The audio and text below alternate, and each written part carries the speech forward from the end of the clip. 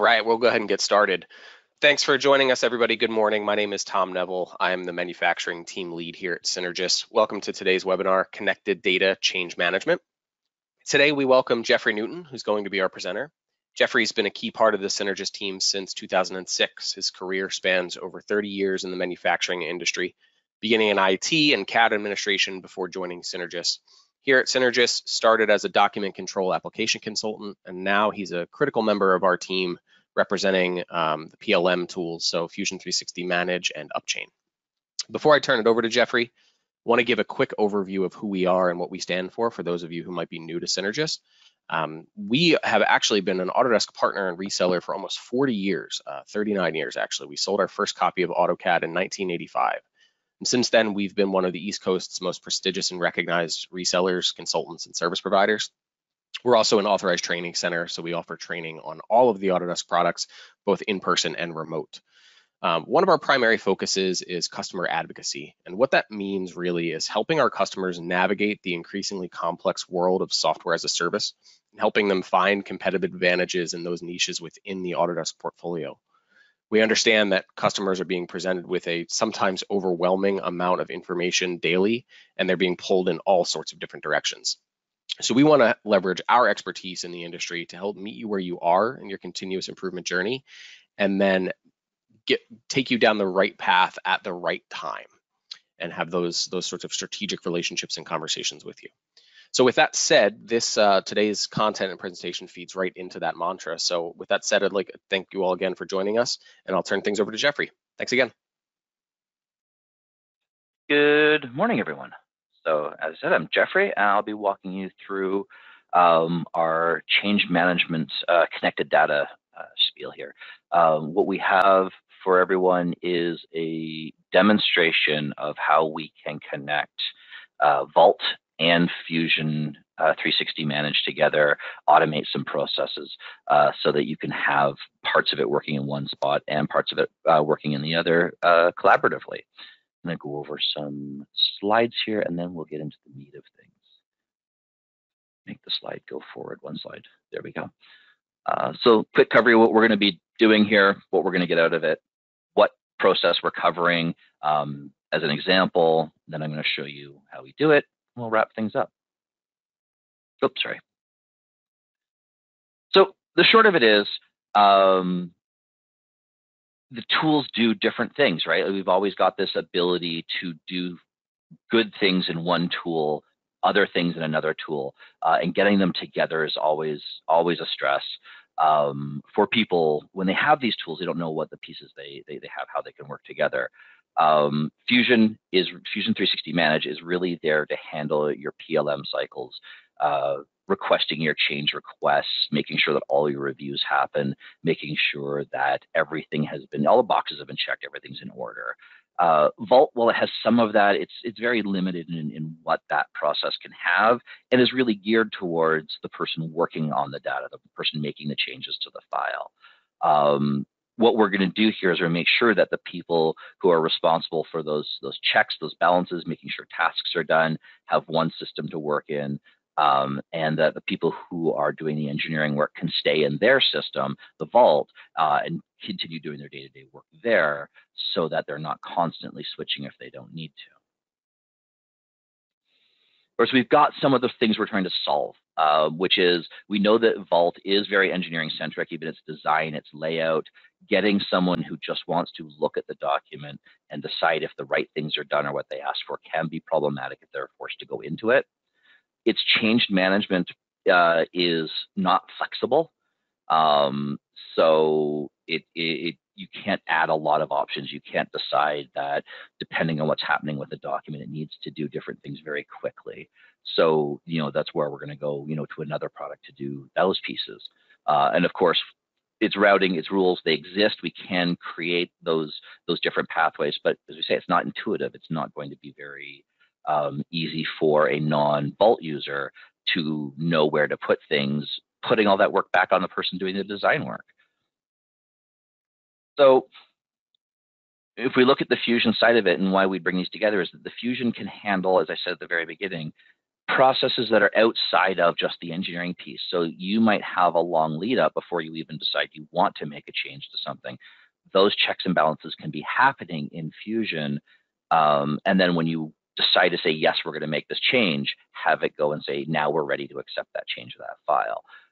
There's lots of opportunity to make changes or make different pathways depending on what's going on. We all know the whole topic around we have changes that are under a certain dollar amount within a range or more than. Having that flexibility of having a system that grabs that quickly when we're making our change, or being able to identify that and reroute the approval process based on that, is what that brings to us. And because it's so customizable, because there's so much we can do both programming wise and out of the box with some key tweaking, there's just a lot we can make it do to add intelligence to the system so that it catches things like its ability to see, have all the documents been released before we let you make the next change? Has someone stopped working on everything and put it in the system before we let it move on to the next step? So we're able to build a lot of those checks and balances in to the process right within Fusion. What we're going to cover here today, and this is an example of what we're working on. Please understand, everything that I'm going to show is something we've made to demonstrate. It's not indicative of what you're going to absolutely have. You're going to have the option to change whatever you need. We've tried to design it to be what we see as sort of a baseline for a lot of folks. So we start with what an ECO process is in Vault, right? When you're making that change, you're really just dealing with a check state. I'm either working on the document, like I'm starting the work, I'm doing the work, and it's being reviewed, or it's been approved. Right? There's not, that's what I say, there's not that lot of flexibility in there, and this is the state you have. Now, we know that this review step could include many, many different different inputs and things like that. So what we're going to focus on here is bringing this section, and really between after I'm working on it and before and while I'm working on it, while it's being reviewed, Fusion's going to sort of grab here and make sure everything's good. And then as it gets through approve and review, it's going to make sure that the right things are happening. So what you can see here is what we fleshed out for the Fusion side of things. We're going to prepare by creating a CSO, and that will allow us to then say these documents can be changed, right? So we're going to make the change, a change order, a CO. We're going to be doing our change order. We're going to be performing the change where we can still add more documents. Of course, if you realize you need to change something else because of it, it wasn't caught at first. And then we're going to move it over to review. And then any of your internal reviews, again, we can see that, we have one simple change board, but this could be as many steps or as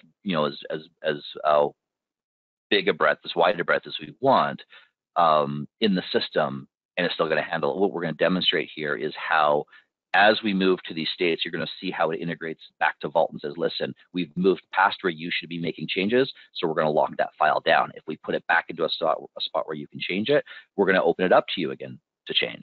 So while these things are happening over in the Fusion Managed side, you're not going to be able to then accidentally go and make more changes to a part or assembly. Okay. I'm going to go ahead and we're going to end my slideshow there because I don't need anything else till the end. Oh, we shouldn't have ended it, but that's okay. 2 seconds. Just ask, do we have any questions? Anything anyone wants before I move on from that? Don't imagine I've covered too much to bring up.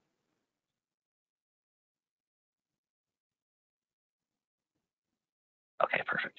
So what I've done, I've created an assembly, all nice, simple assembly, some parts included in it, and I've got it sitting ready to go. So I've done all this great work, and it's never been in the system yet. So I haven't actually put this into any form of release yet. So we're going to actually start right from scratch.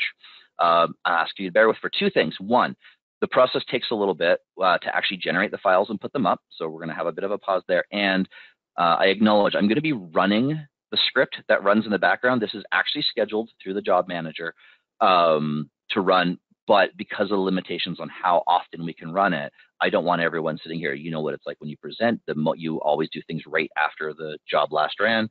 So we have to wait a minute and it feels like forever. So just so you know, I'm going to be running things here manually. It's not what you're going to have to do. It's just to expedite these processes here for us. So in here, I've done my work. I've got my files in. What I can do is when I take these documents, I'm going to change, actually, I don't have to take the, almost take the assembly. I'm going to change my state.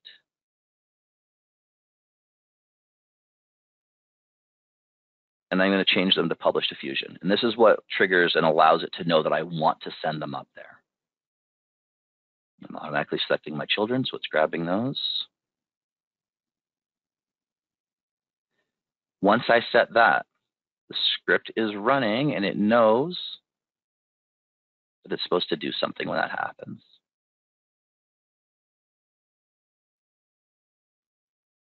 For those of you familiar, we have our job processor here running, and you see automatically it's caught the files. It's starting to process them for me. And what we're going to notice, I'm actually going to bring this back to the foreground. Which ones it gets done first? We're going to notice the records refresh down here. And they're actually going to get workspace IDs. And this is a pause. I said you have to bear with me while it generates the files, gets them up there. What it's doing in the background is it's creating items in Fusion for each of these things that I've loaded into the system.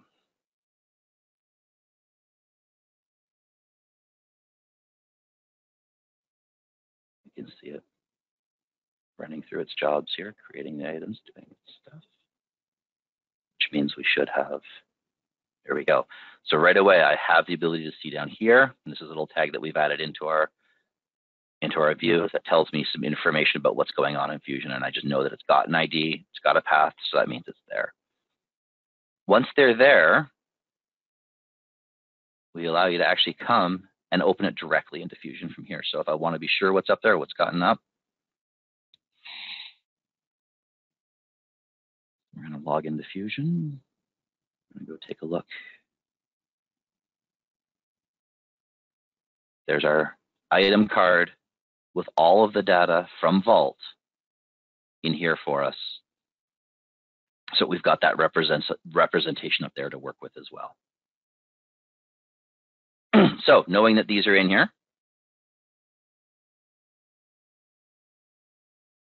we're going to start a new change order. So we have to create a change order for that first release, right? For that, we'd like these, they're good to go. So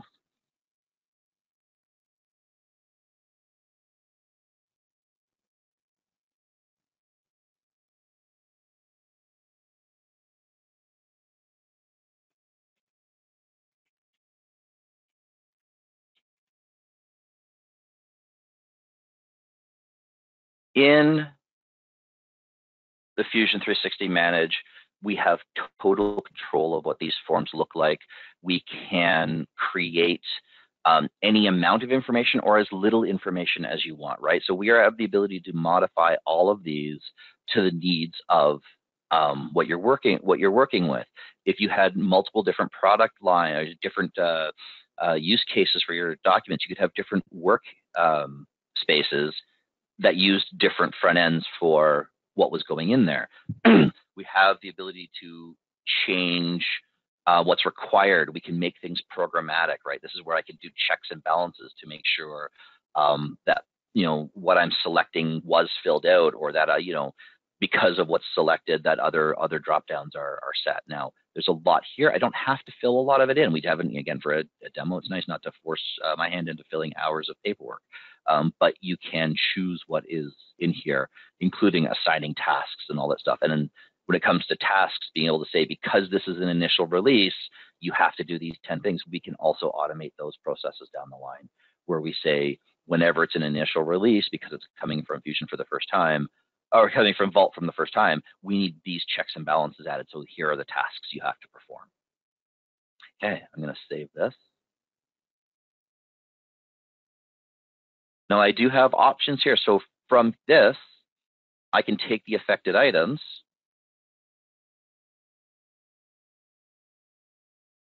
and anything that's currently available will show up here. I got all kinds of stuff sitting in there, but these are the web ones I want. Let me just add one because I want to show you two things here. So I can add right from this screen, but as well, I'm going to go ahead and close this. And this is really handy because again, we're talking about doing this from the engineer standpoint still, the designer standpoint where they're in Vault. I have the ability to take my files here and I can add them to a change order. So once the change order is created, the tool allows you to come in and find any, and if there were multiples, again, we have different work areas, workspaces that have the option of being looked for change orders. So there could be multiple types of change orders I have in the system. So I have options of where I go. And then any change order that's in that location currently in a state that allows for the addition of files will show up in this list. So there's the one I created. And I'm going to queue the jobs. Now, once again, the code's going to do its thing and keep running in the background for me. I don't want to have to wait for it, so I'm going to run it. Give it a little kickoff there. And what we're going to see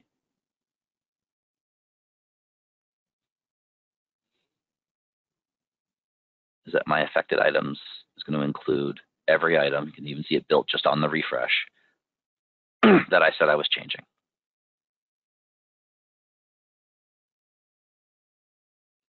Now, at this point, when we're done our work, we're going to come in here and we are going to say, we have to do one thing in here, which is to change the life cycle.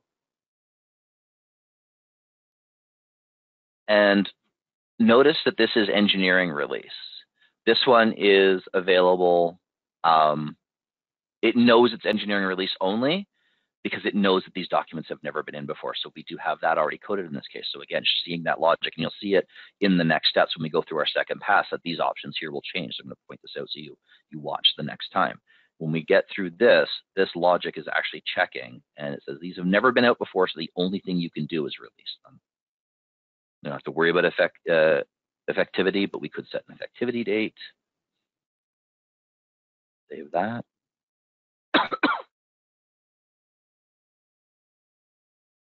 And then workflow,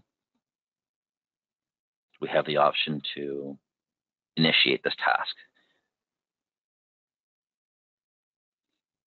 Now, we don't have anything set up to say, hey, it's first time, we don't need to make any changes because we've already done them. So we're going to move forward one more time. An initial release, it would be easy enough to say, you've never seen these files before. We're not going to then go and make more changes. We're going to go right to review. So I'm just going to, actually, let me run this just to make sure everything is synced up.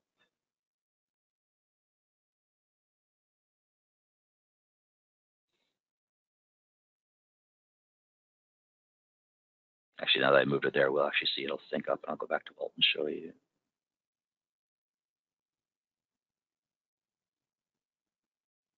Forward one more.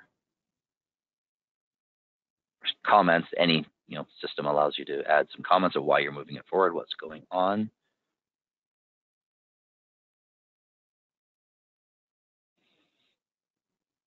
One more time, and then we're going to go.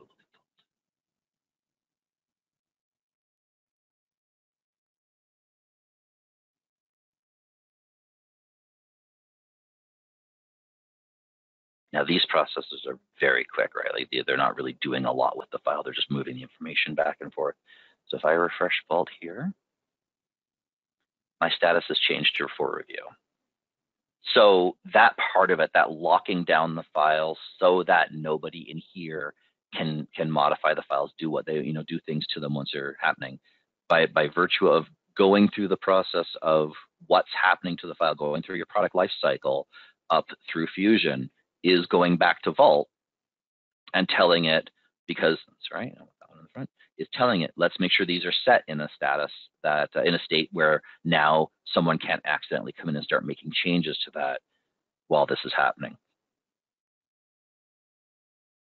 We're going to move this one all the way through. We know there's not a lot of review happening. It's an initial release. Reality is we've already talked about these 1,000 times, so we know everything's good. So we're just going to push these through. When it's running, there are checks and balances, of course, to prevent me from jumping this forward before the code is run. But we're going to keep doing it ourselves so that you don't have to wait each moment. Look at that, see it's already run. And we're going to release it.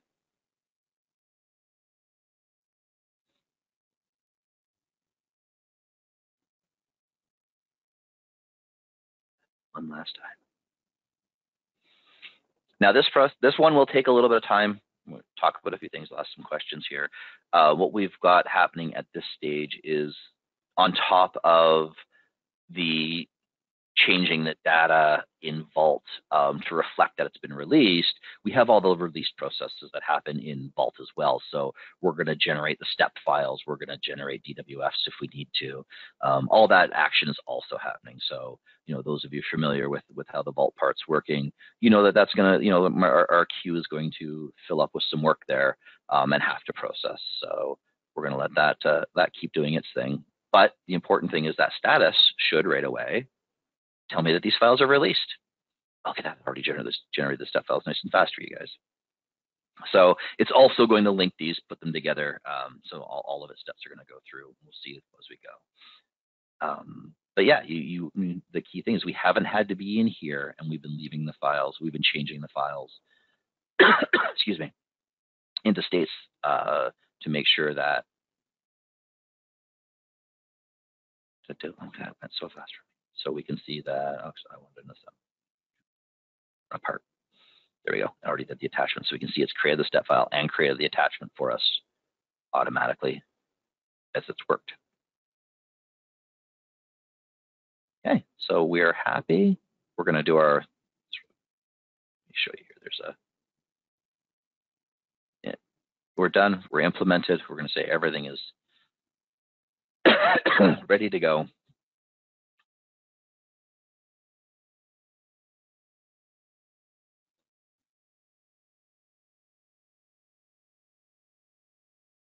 And we're done in this state. So how this would work. So any questions about that part? Any questions about like the release stage or what we're dealing with when it comes to, yep, you know this happened. Okay. It's always got to be something where I ask you to ignore the man behind the curtain. So any questions about what we've covered so far as just taking a product into a release state, making sure that review happened, and controlling it for as long as it's on that review state, making sure that no one is involved making changes to it or using it in an assembly until it's available.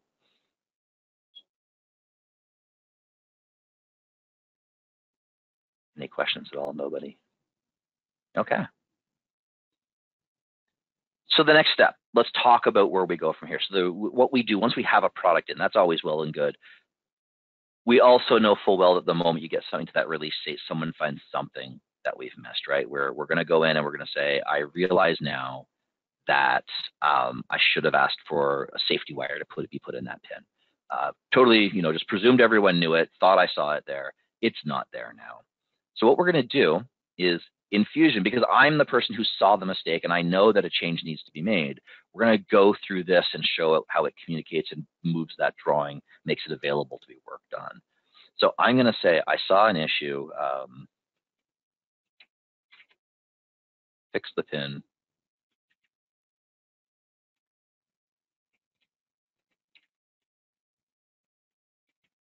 Use safety wire hole.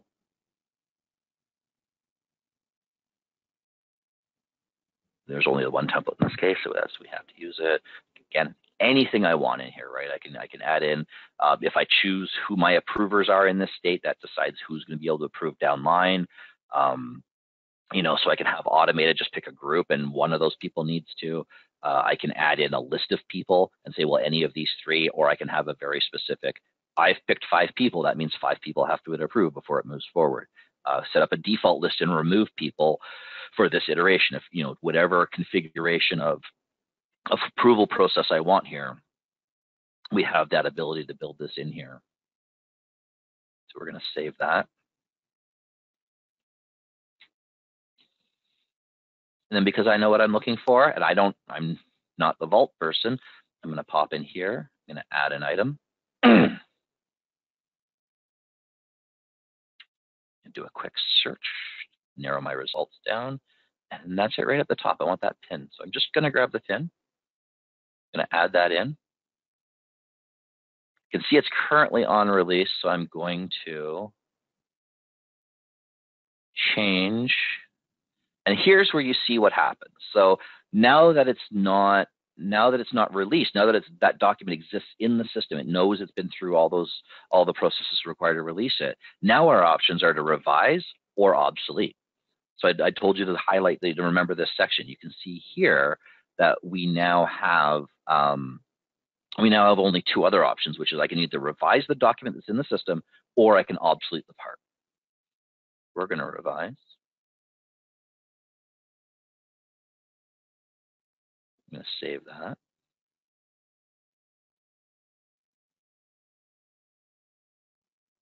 And I know everything is good, so I'm going to move it forward to my perform change. I'm saying, hey, I want someone, whoever is responsible, I want you to go make that change for me. Email notifications, like I could, if I knew the direct designer I was sending it to, in that list somewhere would have been who I want to do the work. We would have fired off an email to them and told them to go look. Let's make sure this kicks off.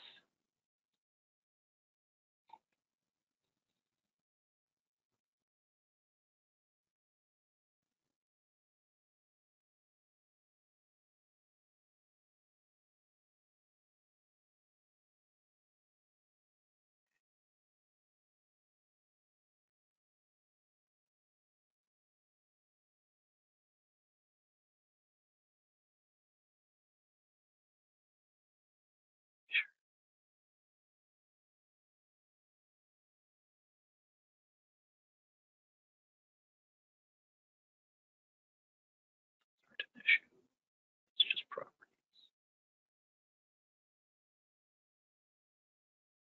Oh, never mind. Right at the top. I didn't see. I apologize. I was prepping for the error there, and it was right in front of my face. So there, you can see it's already set to work in progress. Oh, the danger of being always looking for the problem. You just presumed it didn't work.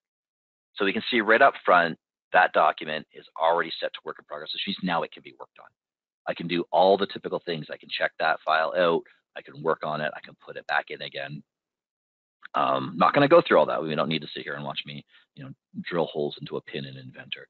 So presume I did all the work. Did a great job. I managed to get exactly what you asked for. So all we have to do here is we're going to change the state again. And we're going to change it back to publish to Fusion. When I do this, every time I set something to publish in Fusion, again, remember it's just cycling in the background. It's going to walk through. Do it. Oh, actually, it did cycle. So I'm not even going to bother because I can see that it cycled there. So what we're going to do is we're going to go back up here. We're going to go look at the affected items. We're going to see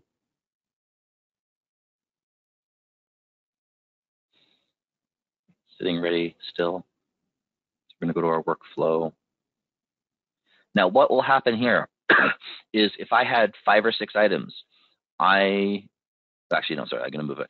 It's not going to let me move it through approval unless it's set up, unless I've got everything added, right? I can't send it for review unless everything is already gathered. So if I still have work that's in review and not set to send to Fusion, then it's going to say, well, listen, you can't move it forward in the workflow. So we have checks like that in place where it prevents the user from sending half the model out for review.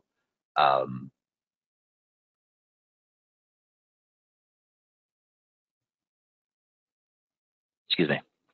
Okay, so in this case, same thing. We're here. I'm going to keep bouncing back just to show you these things are happening. By moving it forward once again.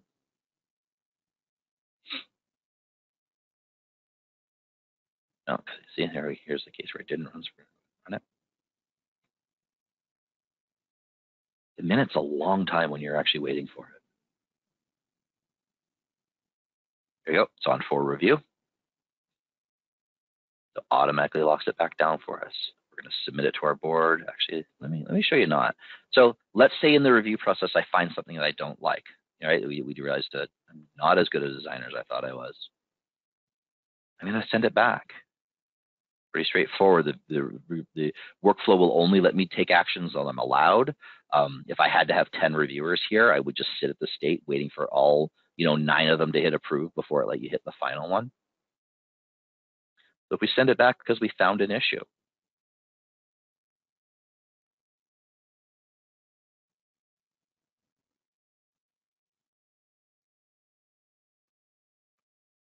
we can see it comes back to work in progress. So again, nothing that I haven't promised, but it's good to show you that you're getting what we're saying here can happen without any interaction back to the other system. So we're going to move it forward.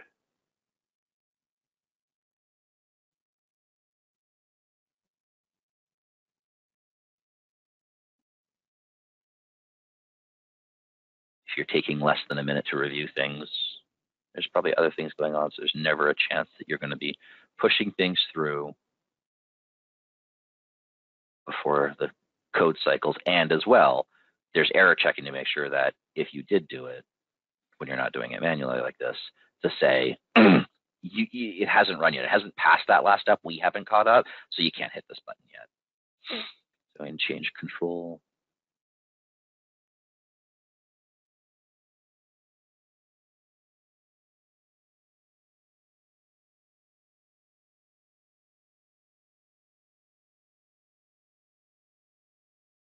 Push this under the CCB review, so still a review state. We're happy with it. We like what we've seen.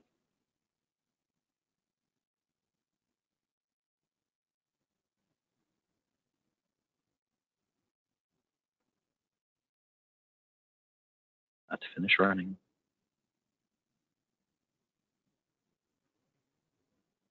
What we'll have here, that for review one, is now released again. So finished its process. We're happy with the changes. The document's now available. If I had things on a CSO and I tried to add them to another CSO, you would see that I couldn't add them. They'll show them to me, but not add them to that CSO because they're on another CSO. So I'd have to finish one up before I move on to the other. So to wrap up what we just went through, you can see that by integrating Fusion 360 Manage with Vault, you get that ability to put someone who's not engineering centric, or even if they are, who isn't doing the Vault work every day, lets them stay out of Vault, lets them work in a system. And it's going to go beyond just, the hope is when you're using Fusion 360 Manage, that it's not just for change orders, right? You're going to do life cycle requests. So you're going to have work orders in there and know when they need to be reviewed, or manual, like all kinds of PLM type work could be happening in the Fusion 360 Manage. So the people who are doing that are already in that environment. So we don't make them come out of that to go do something else. And it allows your designers, engineers, your CAD folks to stay in the design software without having to leave it to bounce to another piece very often. Again, if they're doing the CSO as well, or the change order as well, they might have to go in. Also, if all they're doing is the initial release change order, things you can look at automating. You could say, this is the first release. Let's just have it generate that change order automatically, fill out the details of the files that I've attached, and have that sitting waiting for the person who's going to accept it, the person who's going to move it forward. I'm a designer. I create parts every day. So I create 50 parts. I throw them in the system. Fusion can be told to create the change order for that and assign it to the new the new product person. Okay. So all those departments, you get to you can have any department involved, that has access, of course, to Fusion 360 Manage, but it's a lighter piece, a lighter product to have a lot of people working in. you're going to have those seamless back and forth, right? You don't have to have someone move to a certain step and then ask someone else to go. Make sure that everything is locked down, everything is ready. We can set those checks and balances and ensure they're covered every time. Programmatically, we have the ability to build in exceptions.